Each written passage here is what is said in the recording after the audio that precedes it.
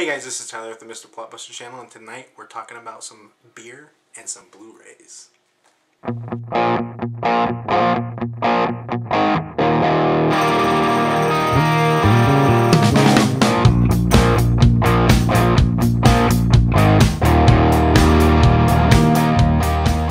Okay, once again, this is Tyler with the Mr. Plotbuster channel.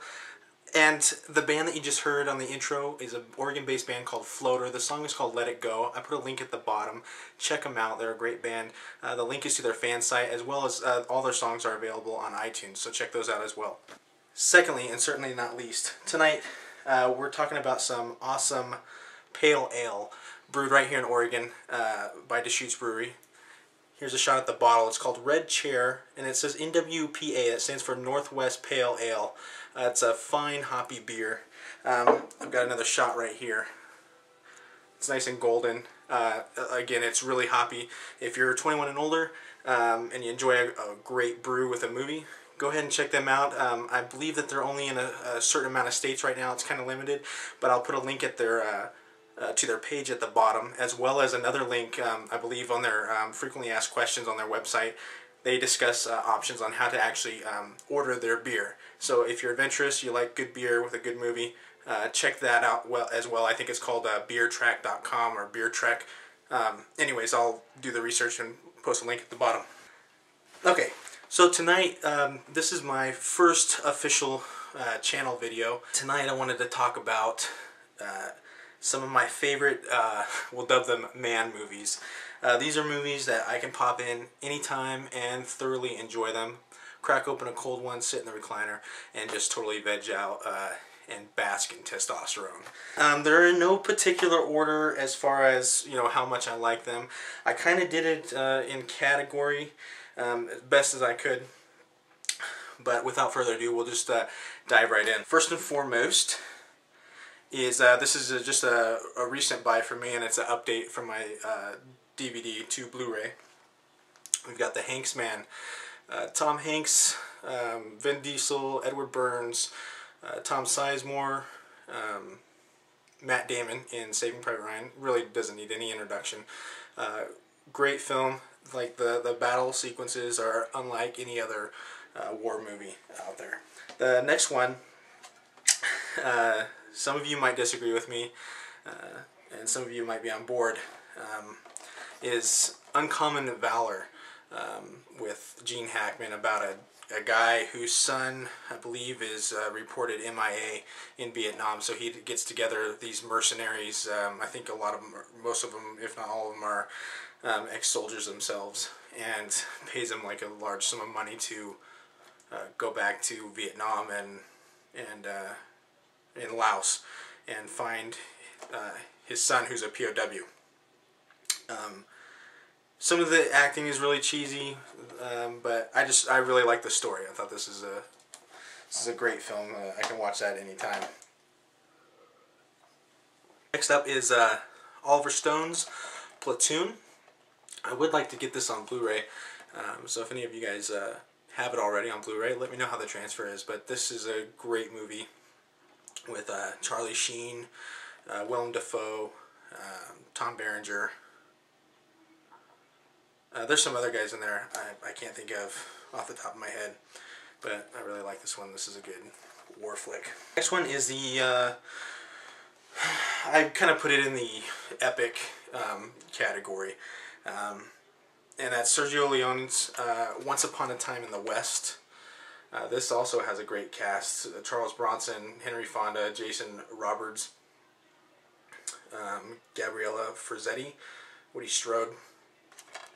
I really like this, and the whole Charles Bronson with the harmonica thing is just really creepy. But you know, if you haven't seen this, check this out. You can definitely pick up a lot of Quentin Tarantino's, where Quentin Tarantino was, you know, influenced. This is definitely one of the films that has influenced his filmmaking. Along with the epics, a couple more by Sapphire series. Gladiator, definitely one of my top picks. Which I just noticed is the theatrical version.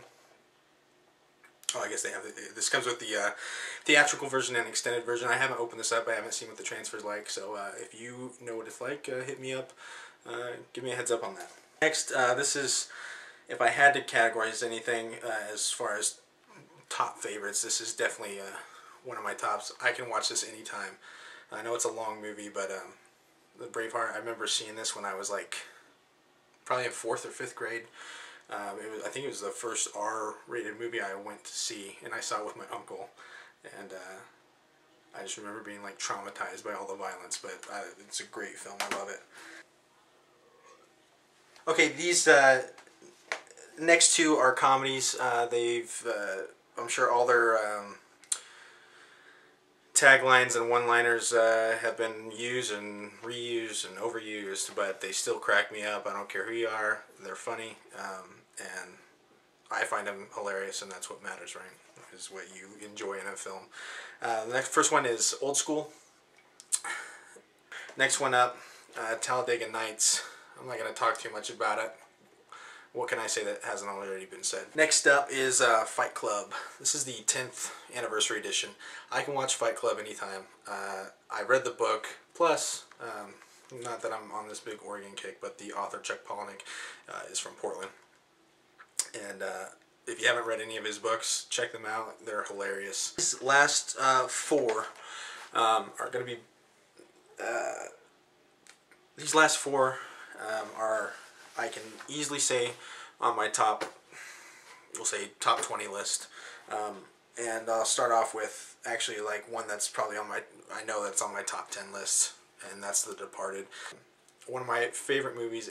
Great cast. Everybody in the movie does a great job, and I never get tired of that. Next one, again, could be in my top 10. That's Training Day. Denzel Washington did a great job in this, and the scene that I love the most out of this film is when Denzel leaves him at the Mexican gangbanger's house. Leaves Ethan Hawke pretty much, you know, to get murdered by these gangbangers. And when that scene when they throw him in the bathtub and they've got the shotgun, you know, pressed against his cheek, and you know it's about to go down, and then they find out, you know, that he. I won't ruin it for you if you haven't seen it, but he did something earlier in the day that was pretty significant, and it's a major turning point in the movie, and that's just, I live for that scene. That's a great, great movie making right there, and writing.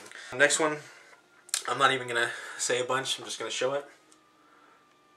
And finally, this is, I can say that this, I can say with confidence that this is, on my top 5 list for sure, and that's American History X with Edward Norton and Edward Furlong. Love this movie. I've seen this countless times. Top 5, definitely. Well, that's it, guys. Those were just some movies that I felt were good movies with good testosterone, and they weren't all action-packed, but the storylines are great, and I think a lot of guys can identify with some of the characters in those movies, and I always love to, again, you know, toss back a cold one while I'm watching good cinema. Well, anyways, guys, if you liked the video, please subscribe, give me a thumbs up, leave a video response or a comment below telling me what your favorite man movie is. Alright, guys, and again, be sure to check out the links for Floater and Deschutes Brewery down below. Until next time, cheers. That face that you don't show, that father you don't know, that feeling in your throat from covering the lies you told. I'm standing on the pier, smiling from ear to ear. I shout but you don't hear me.